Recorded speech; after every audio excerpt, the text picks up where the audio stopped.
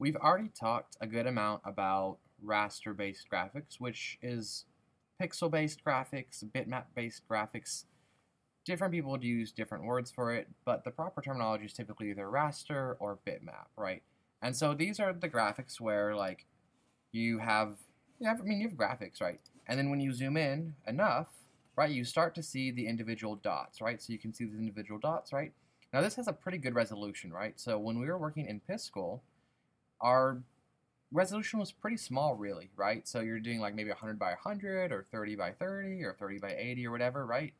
The resolution in here, this is 600 by 400, so it's a lot more dots, right? And so when we zoom out enough, it looks pretty smooth and round, right? So we have these round shapes. But if we zoom in enough, you can see that they are squares just like in Piscal, right? So I'm showing you this graphic in Photoshop, right? And I mean, pretty much everyone's heard of Photoshop, right? So Photoshop is a raster-based software similar to like Piscal. Now, Photoshop does way more and can do way more than Piscal, but they both work with the same types of graphics. Now, I also have this pig, which it's a Chinese decoration for Year of the Pig, because that's our current year. I also have it loaded in Adobe Illustrator.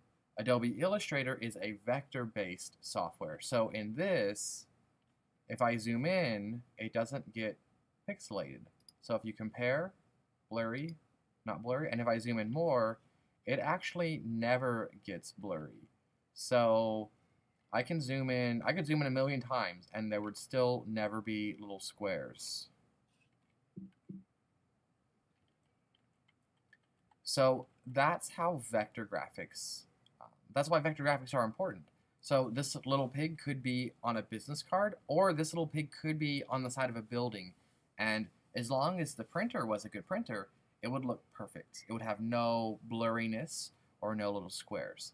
Now, this pig graphic started as a vector. It was made in Adobe Illustrator, and then I saved it differently to be able to open it in Photoshop, right? So you can go from a vector-based graphic to a raster, a pixel-based graphic, but you can't go the other way. I can't take this and easily make it into this. Now, we already talked about pixels, right? So when we zoom in enough, you can see the pixels, right? The little squares. So how does vector-based graphics work? Essentially, vector-based graphics works as like having shapes, right? So it's not saying draw a little dot of color here and a little dot of color here and a little dot of color here. Instead, you're working with like shapes. Instead, it's like draw a square here, and the square is going to start at this point and it's going to end at this point, and the color is going to be white with a black outline. And we can also use like a circle or something, right? So there's different shapes, right? And so this is doing the same thing. It's saying draw a circle.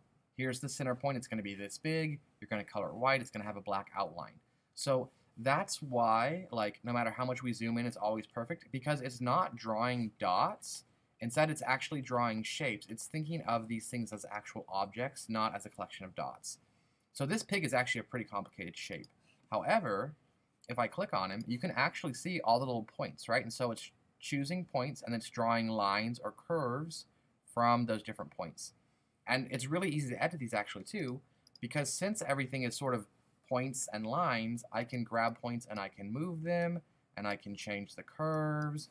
I can also change the color really easily, because since it's a shape with a color inside of it, I can easily change the color of the whole thing very nicely. Including, I can add an outline very easily, right? Because it's just saying add an outline to this now. I could change the thickness of the outline very easily. Because everything is sort of done with points and everything is an object, it's much easier to manipulate than pixels are. So that's just sort of a little overview of the difference between pixels and vector-based software, or raster type graphics and vector type graphics. And we'll talk about it some more, and I'll let you actually start playing with some software that lets you create your own vector graphics.